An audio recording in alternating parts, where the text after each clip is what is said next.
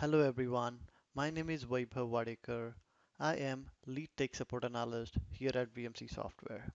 Today, I'm going to talk about the ad hoc task feature that we have introduced with BMC Remedy ITSM Process Designer 9.x and above versions.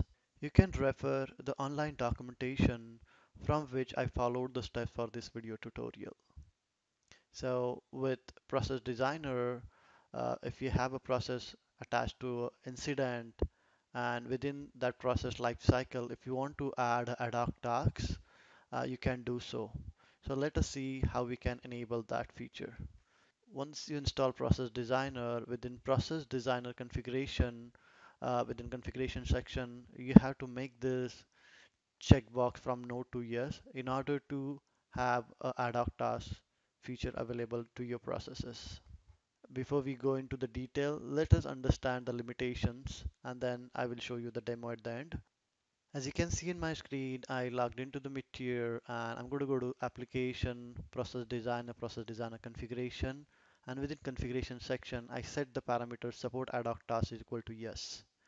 Now, I launch the process designer and created a simple process as a process administrator, enable debug logs at the application, reproduce the problem, analyze the log, and take corrective action. We made this process live by mapping it. So let me show you the process mapping. If I go to process designer and process mapping form, you can see that I have attached this payroll application issue with the categorization failure performance and the process state is enabled. Let us see the help desk agent who creates the ticket whether the process is getting attached.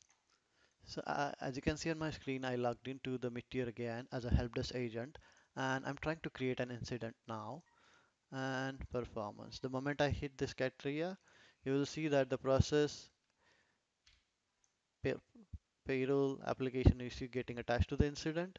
The new incident has been created and it has these four tasks associated with it.